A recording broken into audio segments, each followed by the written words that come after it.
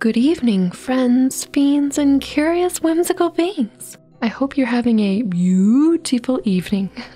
You'll see where that comes in a bit. Welcome back to A Bit Late. It's me, A Bit Frank, and tonight I'm going to journey with you further into wondrous Wonderland. Last we read, Alice met up with the Mock Turtle and the Griffin to hear the Mock Turtle's story, which she interrupted an awful lot. And tonight, we're still talking to them. So get comfy, get cozy, and get ready for tonight's tale and song. I'm gonna go ahead and apologize in advance for it. Sorry.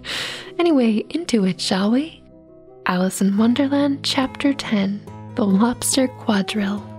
The Mock Turtle sighed deeply and drew the back of one flipper across his eyes. He looked at Alice and tried to speak, but for a minute or two, sobs choked his voice. Same as if he had a bone in his throat, said the Griffin, and it set to work shaking him and punching him in the back. At last the Mock Turtle recovered his voice, and with tears running down his cheeks, he went on again. You may not have lived much under the sea. I haven't, said Alice.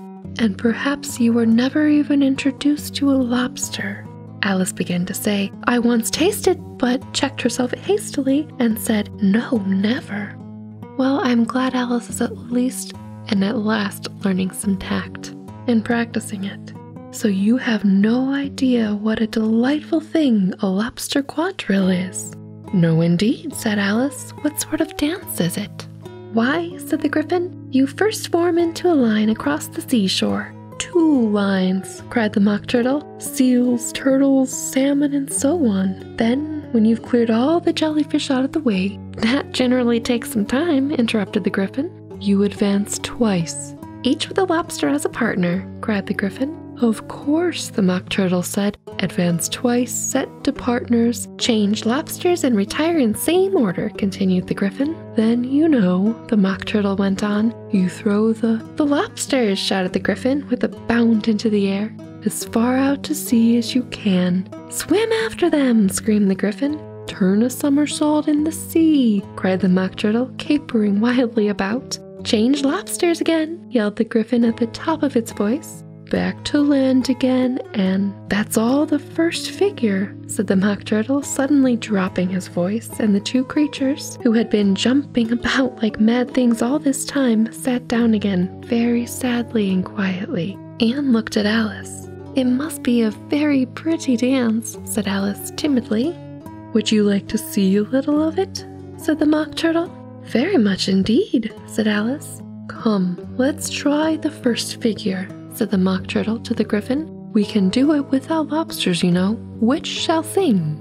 Oh, you sing, said the Griffin. I've forgotten the words. So they began solemnly dancing round and round Alice, every now and then treading on her toes when they passed too close and waving their forepaws to mark the time, while the Mock Turtle sang this, very slowly and sadly. And I'm so sorry, my friends. Will you walk a little faster? Said a whiting to a snail. There's a porpoise close behind us, and he's treading on my tail. See how eagerly the lobsters and the turtles all advance. They are waiting on the shingle. Will you come and join the dance? Will you, won't you? Will you, won't you? Will you join the dance? Will you, won't you? Will you, won't you? Won't you join the dance? You can really have no notion how delightful it will be when they take us up and throw us with the lobsters out to sea.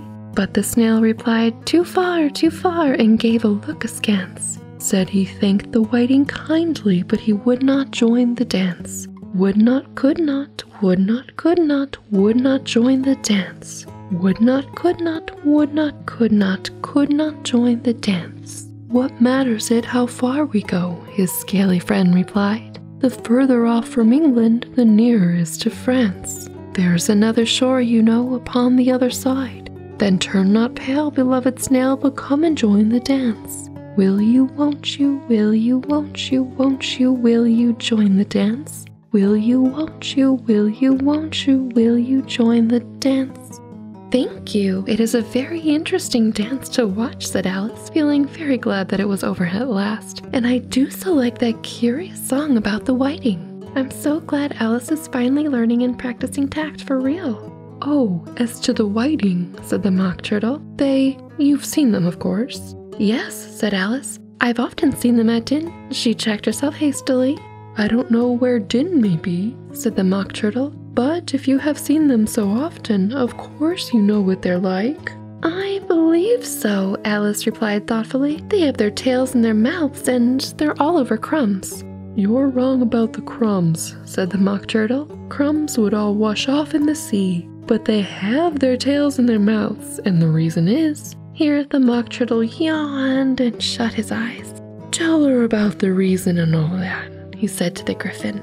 The reason is, said the Griffin, that they would go with the lobsters to the dance. So they got thrown out to sea. So they had to fall a long way. So they got their tails fast in their mouths. So they couldn't get them out again. That's all. Thank you, said Alice. It's very interesting. I never knew so much about a whiting before. I can tell you more than that if you'd like, said the Griffin. Do you know why it's called a whiting? I never thought about it, said Alice. Why? It does the boots and shoes, the Griffin replied very solemnly. What? Alice was thoroughly puzzled. Does the boots and shoes? She repeated in a wondering tone.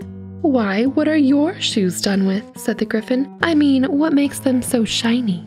Alice looked down at them and considered a little before she gave her answer. They're done with blacking, I believe. Boots and shoes under the sea, the Griffin went on in a deep voice, are done with whiting. Now you know. And now I know, I guess. What are they made of? Alice asked in a tone of great curiosity. Soles and eels, of course. Wow, the Griffin replied rather impatiently. Any shrimp could have told you that. If I'd have been the whiting, said Alice, whose thoughts were still running on the song, I'd have said to the porpoise, keep back please, we don't want you with us. Dang, Alice.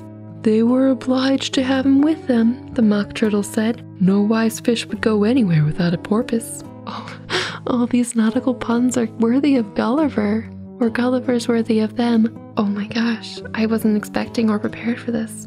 Wouldn't it really? Said Alice in a tone of great surprise. Of course not, said the Mock Turtle. Why, if a fish came to me and told me he was going on a journey, I should say, with what porpoise?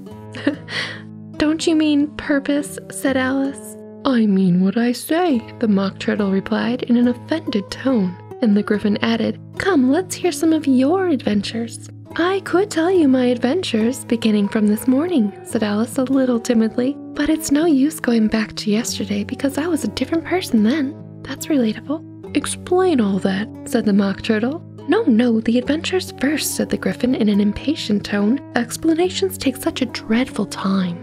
So Alice began telling them her adventures from the time when she first saw the White Rabbit. She was a little nervous about it, just at first. The two creatures got so close to her, one on each side, and opened their eyes and mouths so very wide. But she gained courage as she went on. Her listeners were perfectly quiet till she got to the part about her repeating, "You are old, Father William," to the caterpillar, and the words all coming different, and then Mock Turtle drew a long breath and said, "That's very curious." "It's all about as curious as it can be," said the Griffin. "It came all different," the Mock Turtle repeated thoughtfully. "I should like to hear her try repeating something now. Tell her to begin." He looked at the Griffin as if he thought it had some kind of authority over Alice. Oh boy. "Stand up and repeat. 'Tis the voice of the sluggard," said the Griffin. How the creatures order one about and make one repeat lessons, thought Alice. I might just as well be at school at once. However, she got up and began to repeat it, but her head was so full of the Lobster Quadrille that she hardly knew what she was saying, and the words came very queer indeed. "'Tis the voice of the lobster," I heard him declare. "You have baked me too brown, I must sugar my hair." As a duck with his eyelids, so he with his nose trims his belt and his buttons and turns out his toes. When the sands are all dry, he is gay as a lark, and will talk in contemptuous tones of the shark. But when the tide rises and sharks are around, his voice has a timid and tremulous sound. "That's different from what I used to say when I was a child," said the Griffin. "Well, I never heard it before," said the Mock Turtle, "but it sounds uncommon nonsense." Alice said nothing. She had sat down with her face in her hands, wondering if anything ever would happen in a natural way again. "I should like to have it explained," said the Mock Turtle. "She can't explain it," said the Griffin hastily. "Go on with the next verse." But what about his toes? The Mock Turtle persisted. How could he turn them out with his nose, you know? It's the first position in dancing, Alice said, but she was dreadfully puzzled by the whole thing and longed to change the subject.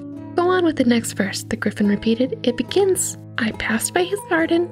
Alice did not dare to disobey, though she felt sure it would all come wrong, and she went on in a trembling voice. I passed by his garden and marked with one eye how the owl and the panther were sharing a pie. The panther took pie crust and gravy and meat, while the owl had the dish as its share of the treat. When the pie was all finished, the owl, as a boon, was kindly permitted to pocket the spoon, while the panther received knife and fork with a growl and concluded the banquet by, What is the use of repeating all that stuff? The Mock Turtle interrupted. If you don't explain it as you go on, it is by far the most confusing thing I ever heard.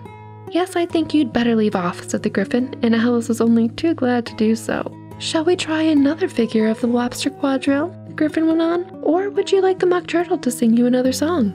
Oh, a song, please, if the Mock Turtle would be so kind, Alice replied so eagerly that the Griffin said in a rather offended tone, no accounting for tastes. Sing her turtle soup, will you, old fellow? The Mock Turtle sighed deeply and began in a voice choked with sobs to sing this. And again, my friends, I apologize. Beautiful soup, so rich and green, waiting in a hot tureen. Who for such dainties would not stop? Soup of the evening, beautiful soup. Soup of the evening, beautiful soup. Beautiful soup, beautiful soup. Soup of the evening, beautiful, beautiful soup. Beautiful soup, who cares for fish, game or any other dish? Who would not give all else for 2 pennyworth of beautiful soup? Pennyworth only of beautiful soup. Beautiful soup, beautiful soup. Soup of the evening, beautiful, beautiful soup. Chorus again, cried the Griffin, and the Mock Turtle had just begun to repeat it when the cry of, The trial's beginning, was heard in the distance. Come on, cried the Griffin, and, taking Alice by the hand, it hurried off without waiting for the end of the song. What trial is it? Alice panted as she ran, but the Griffin only answered, Come on, and ran the faster, while more and more faintly came, carried on the breeze that followed them, the melancholy words, Soup of the evening, beautiful, beautiful soup. And my friends and fiends, that is the end of Chapter 10, The Lobster Quadrille. I hope you have a beautiful evening.